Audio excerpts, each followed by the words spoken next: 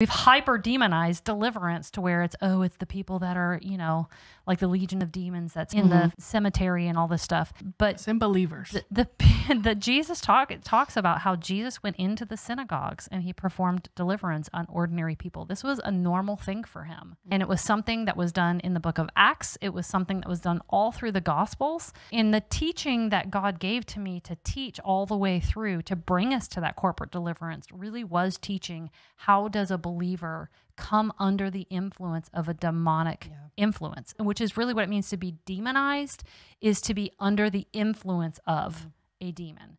So under the influence, which honestly, I've had clients before when I'm like, what if it's not actually you? What if there's a spirit of some sort that just kind of comes on you and they're like, oh my gosh, that would feel so relieving. Like there's relief in people. Yeah. Mm-hmm. To go, oh, wait a minute. Oh, wait a minute. That's not me. I'm not my enemy.